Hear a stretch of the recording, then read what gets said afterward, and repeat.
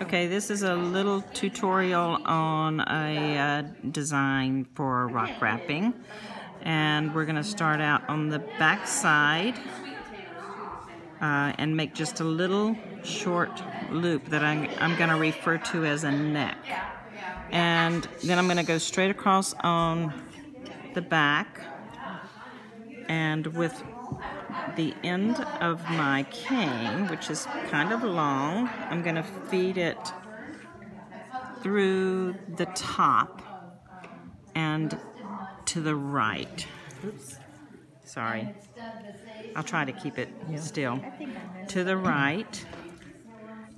This is going to create the right leg of the design, and it's just a little twisted, so I'm going to untwist it here. Okay.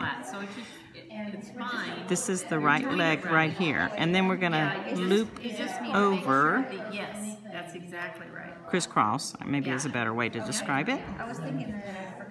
And this is basically going to be the path you'll follow.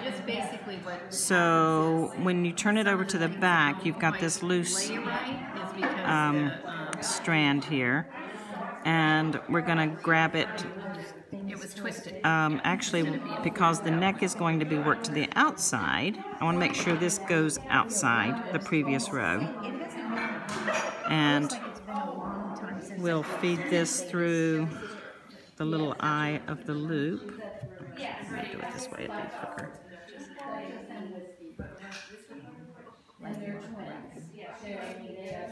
I need some scissors so I can cut this little point off. Thank you.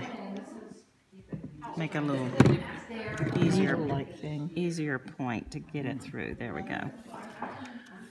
So you're just going to feed it through that little sort of eye of the needle, and we're going to untwist it, and we're going to continue following the path of the little neck part. And it's outside on the top. Outside, we're going to crisscross in the back, and we'll have these two bands that we'll be working on. Okay, now we're on the inside of these legs, and when you come in here, you're going to feed down through that upper loop.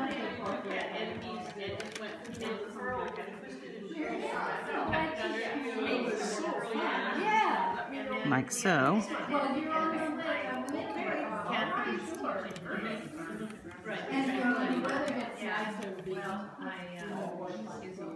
Make sure everything's untwisted if you can when you get close, so that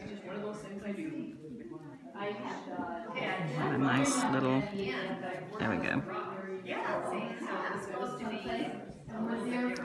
Then we're going to cross over again like we did on the first row. We're going to flip it over, and we're going toward the outside again by crossing at the midsection on the back. And we're going to feed it through that little eye again. And work on the upper loop or the neck. And that goes on the outside. Just following that loop above that we created at the very beginning. I'm not doing a very good job of feeding this through because I'm trying to speed up a little bit here. Okay. But follow that loop. Everything's on the outside.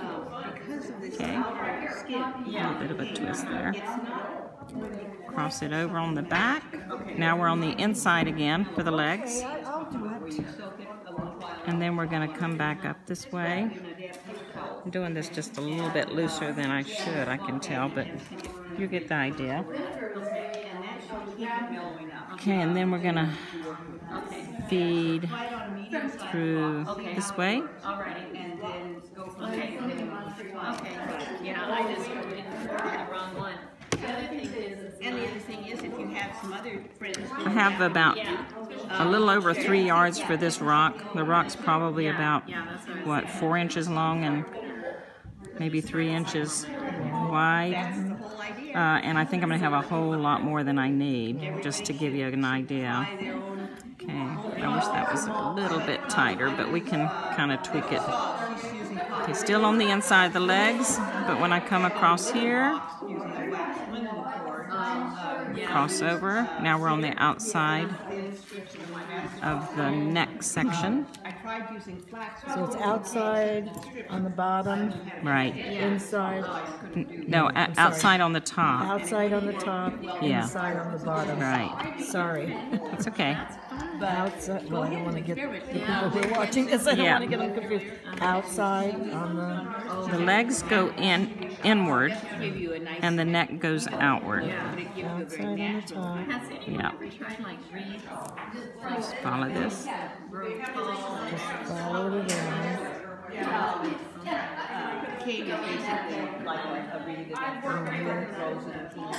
And eventually, these legs are gonna close in.